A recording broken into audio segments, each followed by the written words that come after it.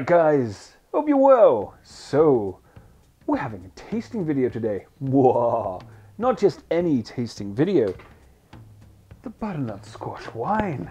Oh, so we started the butternut squash in wine back in October, I believe. And, well, there wasn't much to see, so I just bottled it up and stuck it out the way. And it's been aging for about 4 months.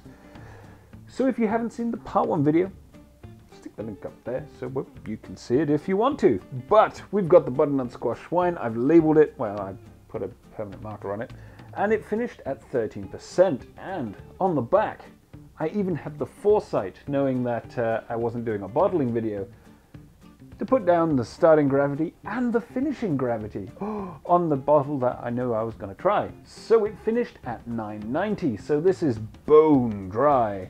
So anything that's bone dry really does need some aging. Ideally this would need more aging, but I can't wait. I have to try some. I have to try it now. So yeah, 4 months, long enough. It's like a year or plus. So I'm just gonna grab a glass and we're gonna drink some wine. Yeah, because I can. So I jumped the gun and I poured myself a glass because I can't help myself. I wanted to try this as soon as it was finished, but I know it would taste like rocket fuel. And that's not what we're about here.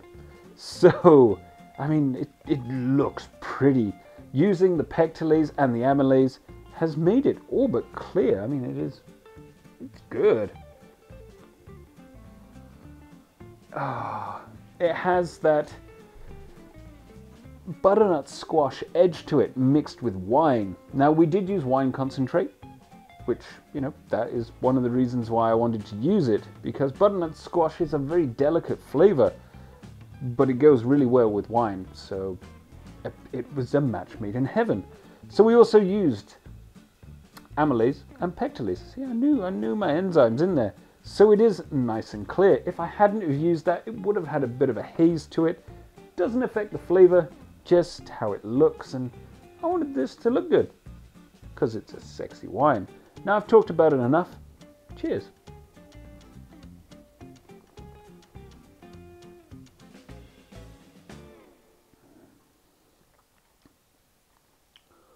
That tastes good. So, woohoo, wow, that was a big mouthful. So it is 13%, and yeah, that tastes like it's 13%. Has a nice strong alcohol flavor. But because it's bone dry, it doesn't taste bone dry. It's been aged. It is dry yet tasty. It is dry and tasty. I can't really say more than that. The butternut squash is in there. I can taste the flavors of it, but I can also taste wine and alcohol. It's good. I'm going to drink more.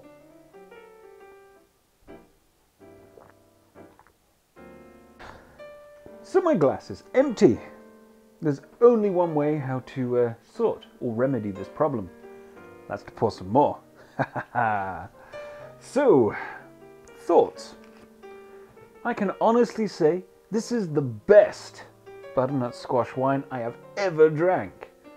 But just as to put it in perspective, this is the only butternut wine, I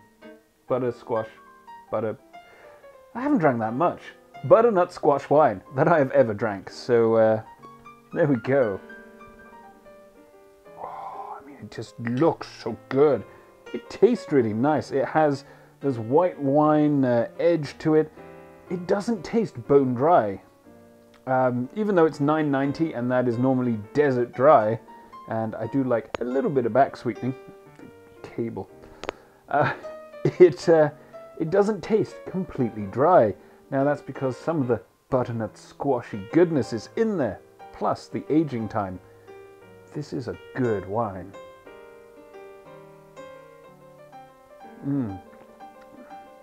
That is good.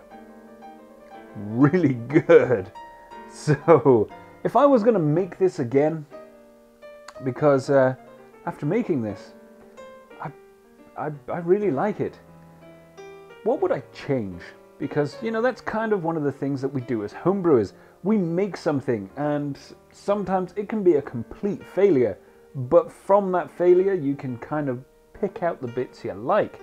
This, on the other hand, was a complete success. I mean, let's be honest, I have already had a glass, I'm on a second glass. It has those tasty wine aromas, really good wine aromas. It has edges of butternut squash. I mean, if you know what butternut squash tastes like, think of that, but without any of the sweetness into it. It's sort of melded and infused with the wine.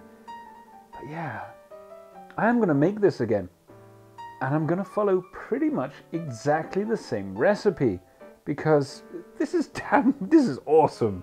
I can't, I'm surprised. I really am. But I'm not going to argue. Tasty wine. So I have been, I've drank this bottle in nearly a record amount of time. It is a very tasty bottle of butternut squash wine. Now, I am very fortunate that I have another 5 bottles. Yeah, I think it's 5. I can't count currently. I must be getting hammered. So, to sum up, this wine is actually really good. The recipe itself is pretty accurate. I mean, it's a pretty good recipe. It could do with a little bit more butternut squash to kind of balance out some of those alcohol harshness flavors. But at the same time, this has only been aged for 4 months. Things like this normally get aged for 12 months or more. So you could quite possibly have a fantastic wine by just not drinking it. But I wanted to try this wine for months, for 4 months.